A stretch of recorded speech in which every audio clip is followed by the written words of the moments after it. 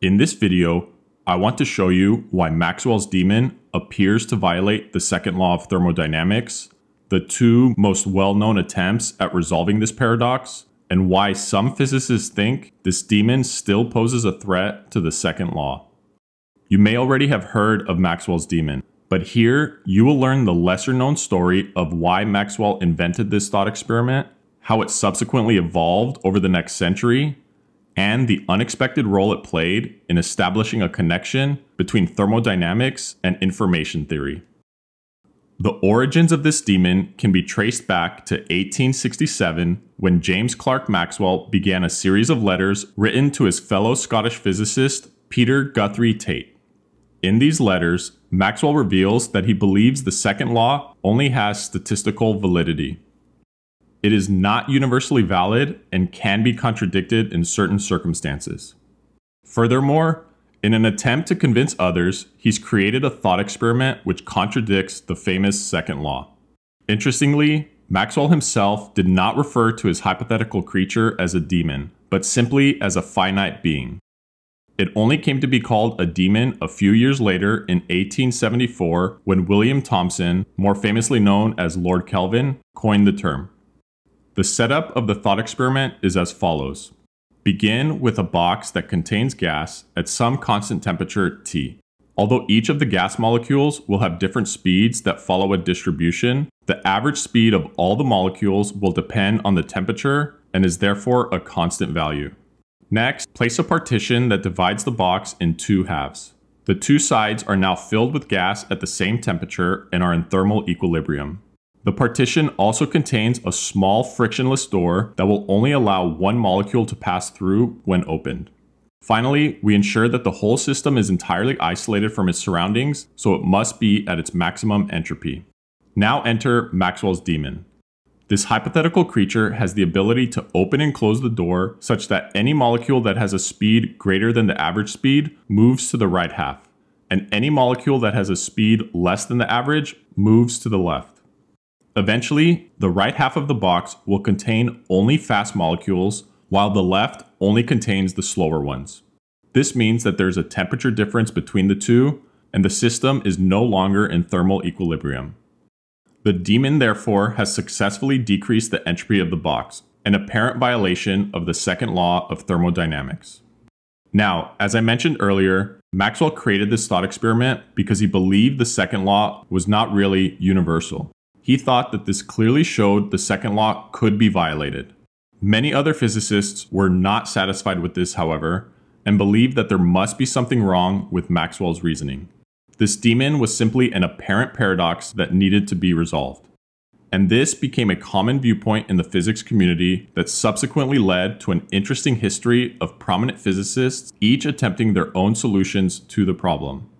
Many of these attempts are quite interesting to study in their own right, but I would like to focus here on just two that have turned out to be most influential: Szilard's engine and Landauer's principle. Szilard's engine was first formulated by the physicist Leo Szilard. In his doctoral dissertation and accompanying paper published in 1929, he was able to provide a solution to Maxwell's demon by establishing the first ever connection between thermodynamics and information theory. He did this by suggesting the following modifications to Maxwell's thought experiment. Instead of having many molecules fill the box, consider just one molecule, and this time the demon has the ability to control the entire partition dividing the two halves of the box. When the demon removes the partition, the molecule will be randomly moving around the box and will be equally likely to be on the right side or the left side. The demon then decides that whenever he finds the molecule on the left side, he will place the partition back and attach a small weight to it that is on the left. If he finds the molecule on the right, he will do the same thing but attach the weight on the right side. Now, whenever the molecule collides with the partition, it will cause the weight to be pulled. This then allows the demon to extract useful work the next time he removes the partition, and consequently, the entropy of the system must have decreased. So the setup is slightly different from Maxwell's formulation, but the problem remains the same. Szilard's resolution to this problem was to argue that when the demon finds out whether the molecule is on the left side or right side of the box, there must be an entropy cost related to this acquisition of information. And since there are only two possible states here, and both are equally likely, the value of this entropy cost is kT log 2, where K is the famous Boltzmann constant and T is the temperature. Thus, according to Szilard, the second law remains valid and the total entropy of the system does not decrease. Whenever the daemon acquires information, its entropy increases in just the right amount that offsets the entropy decrease in the box.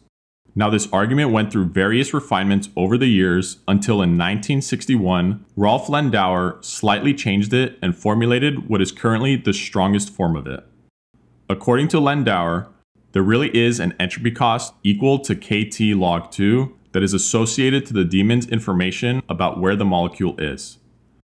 However, Landauer argued that this entropy increase does not occur during the acquisition of information, but rather when the information is erased. When the daemon learns whether the molecule's position is left or right, this requires the daemon to store that information as one physical bit in its brain. This particular event does not increase the entropy, however. It is only when the daemon's brain has been entirely filled and this information needs to be erased that the entropy increases. And this operation of erasure dissipates an energy kT log 2. Once again, allowing for the entropy to not decrease and the second law to still hold. Amazingly, several experiments have already been conducted to measure this energy dissipation whenever information is erased in a physical implementation of a bit. So far, all have confirmed Landauer's prediction. It seems the second law is still in good order, unless there was a flaw in either Szilard's or Landauer's reasoning. This is exactly what two notable philosophers of physics have argued. In a paper published in 1998, John Earman and John Norton attempt to show that Maxwell's daemon still remains a problem for the second law. Their argument is incredibly simple. If you consider what kind of object the daemon actually is, there are only two possibilities. Either the daemon is itself a thermodynamic system, or it is not. In the case that it is, then the daemon is already assumed to obey the second law, and there is no need to bring in arguments connecting information and thermodynamics. In the case that it is not, then there must be some other physical postulate that saves the second law. And this physical postulate must be independently justified. Landauer's principle is the best candidate available, but has it been sufficiently justified?